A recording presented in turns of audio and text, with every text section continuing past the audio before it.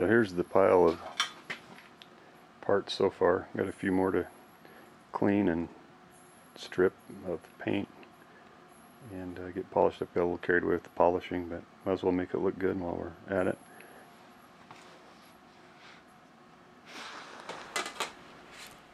Well, I had a bunch of video left over from when I was repairing the apron, so I thought I'd just throw some of it together in case anybody ever has one of these apart. I'm just trying to fill in the rough castings to be able to repaint the apron casting.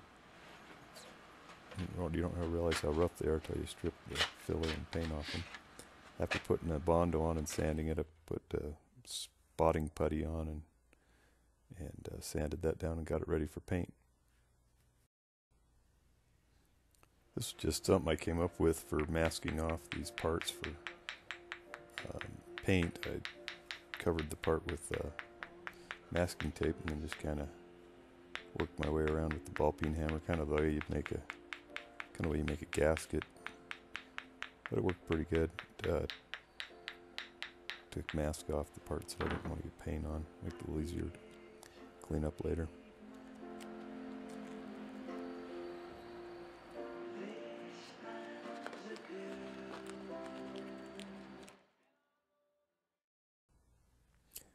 After getting everything masked off, it was time for painting. Lots of painting.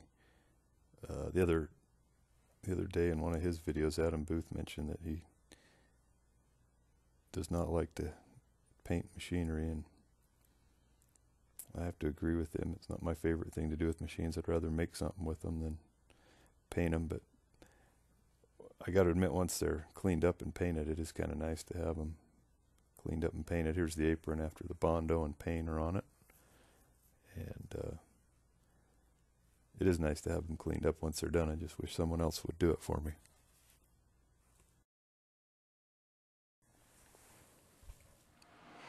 After painting, I had to go around and clean the paint that had gone over onto the sealing surfaces where you bolt the front and rear half of the apron together. Little acetone after the scraping to clean up any residue left over. Put a little bit of non-hardening gasket compound on, just a real thin layer to give it a good seal. The sight glass on the apron that just shows the oil level in the apron was grunged up over, 70 years of use. I took a face shield and cut out a new one. Had to chase the threads out. The Bondo and stuff had kind of gotten in there, so chase those out, scraped the surface that the sight glass sits on nice and clean. Put it in with a little bit of the Type 2 non-hardening sealer, and I put just a little bit around the edge of the sight glass to seal it to the cover to keep it from leaking, and then put the whole thing back together, and actually have a sight glass that you can see through. Before you had to have a flashlight or something to shine in, and then you kind of got a hint about what the oil level was, but it was hard to tell exactly what it was. To clean up the label that was on the apron, I spray adhesived it to a block of aluminum, shot it with a little paint, and then just kind of gently sanded the paint off. It turned out pretty good. On the apron lever that engages the lead screw, the key had worn almost halfway through. You can see that used to be a square key. It worn about halfway through. The interesting thing is the key is kind of peened over. The corners of the key is peened over so that it is retained in the lever. It's held in by the bracket that sits on either side of the key, but for some reason the key is peened over, and that holds it in while I guess makes it easier to install, but it's actually held in by the edges of that bracket. The very first thing I turned on the lathe was this hand wheel. The hand wheel was broken that came with the lathe. I ordered this one from Reed Supply, and so this is my very first attempt at ever turning anything on a metal lathe, and you can see it wasn't very pretty. I just kind of made a series of straight cuts around it, and it wasn't very pretty, so I thought I better make it look a little better. So after considerable time with a form tool and sandpaper and Scotch-Brite, got an actual respectable looking handle that matches the lathe a little better now. The half nuts were in really good shape. There's a few little spots where you can see where chips kind of got embedded in the Babbitt material. This is actually a Babbitt type half nut, but overall I was really happy. I was worried that they'd show a lot of wear, but as you can see, they cleaned up really nicely and real happy with their condition. Of course, my handy bracket for holding it did not allow me to get the half nuts back together. One of those things, it's like, what was I thinking? But I pulled the screw off, open the bracket on, was able to get the half nuts back in there where they belong.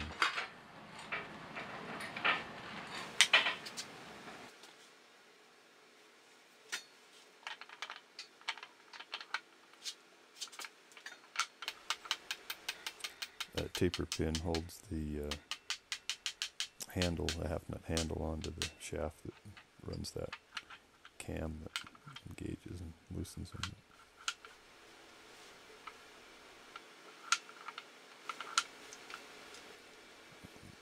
Here I'm just continuing with the reassembly, the big gear that runs the longitudinal feed along the axis of the lathe. It's actually driven by that little gear, pinion gear goes onto the handle. This is the clutch assembly for the power feed on the longitudinal feed. A little bit tricky to get things together. You kind of have to pull gears out and slide them in together. But a little patience, fiddling, it'll all go together. This is just look at the close-up of the cone and the worm gear. That's how the feed drives. That cone presses into that worm gear and drives the power feeds. So as that lever, your lever pushes in on that and pushes that cone into the worm gear.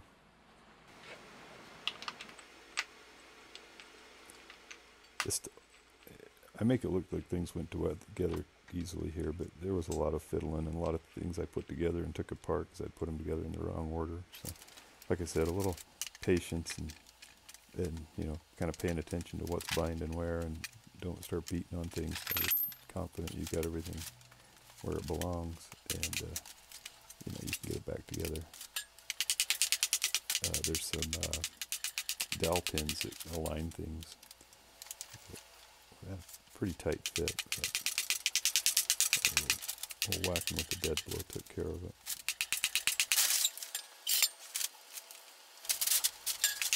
The Allen screws that hold the back half of the apron on are of different lengths, so there was a little bit of trial and error to get the right bolts in the right holes. And the worm that drives longitudinal feed goes on. That's the housing that's repaired. You can see the bronze bushing there. That, for the repair on that chewed up surface on the worm, and in the end the housing also.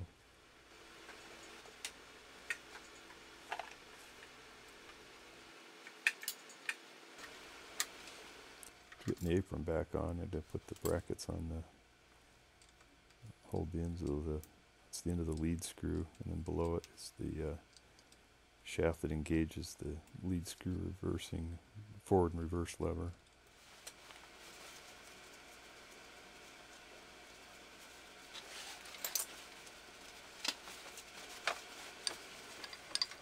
And getting it all back together, making sure everything works.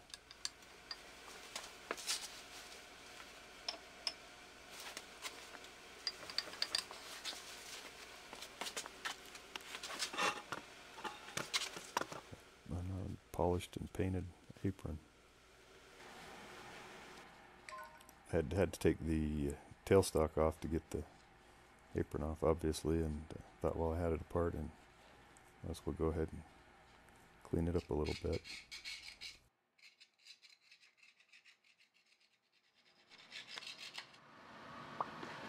Here we have the tailstock casting. idea of the scale of this monster. From looking on the Practical Machinist and some other sites of people who've restored Hendeys, I think these wartime Hendeys, the castings were a lot rougher than the ones that were not. Talking to James McDermott, or Handyman of the Practical Machinist Forum, a lot of these lathes during the war were delivered with wartime finish, where they didn't get as much finish work done as they would typically have gotten. My carriage and cross and compound and cross slide look like they came without paint and were painted later, which, according to Mr. McDermott, was not uncommon during the war, especially since this was going to a nuclear research facility. This went to UCLA's nuclear engineering department in 1943. So apparently they didn't get quite the same care that prior machines and then later machines got. Just means a little more filler, I guess. Along with the tailstock, here's the quill. Got number 4 Morse taper in it. And it's got these two they're like set screws that go in, and that's what locks in on the taper of the taper shank tools. So I presume they're adjustable if you needed to. The screw's got a self-ejecting feature on it, so you don't have to use the slot for pulling the tapers out, but taper tooling out. But this is there anyway. But it's a big quill. Got a nice bronze screw in the end.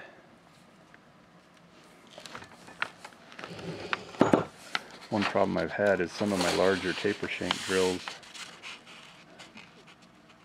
bottom out against the face of the quill before the taper seats, so I may end up having to face this down a little bit, because it should be nice to use some of those bigger taper shank drills. See, there's I don't know if you can see, there's a scale. Got full 6-inch travel on the quill. I could afford to shave a little bit off to use that taper shank drilling. So tooling, I'm still debating that. That's kind of a no going back from something like that. Here's the handle for the lock on the tailstock. You can see someone did a nice nickel, looks like a nickel arc repair on it. I get a little Bondo work on it.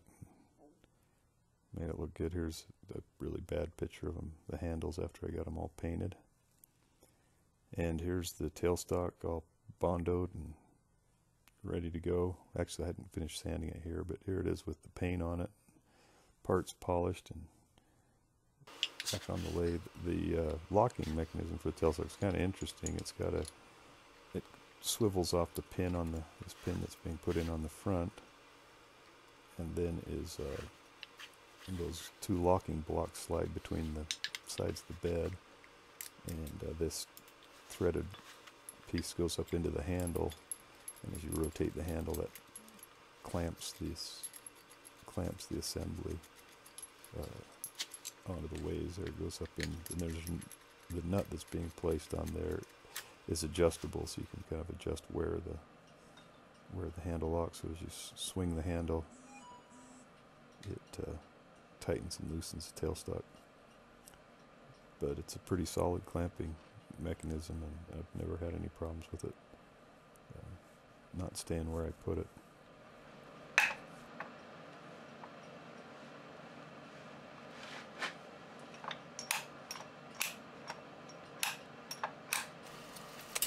I did manage to remove the tailstock once by lifting it, but that was 10 years ago, and I'm smarter now and use the engine hoist because it's a heavy thing.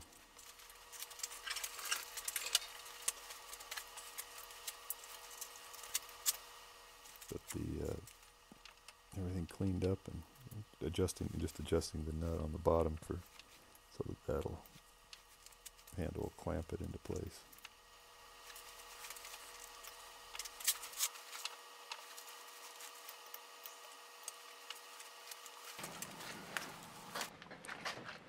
There it is, painted and cleaned and adjusted and ready to go to work again. The hand wheel and screw have always amazed me at how smoothly, nicely they work. Now if I could just talk someone into giving the rest of the lathe that treatment, I'd be set. And just kind of as a teaser, here's something else that followed me home recently. Showed up on the local classifieds and I couldn't resist. It is a Hendey after all. 1910. So maybe there'll be some video on that. But thanks for watching. Hope you enjoyed it.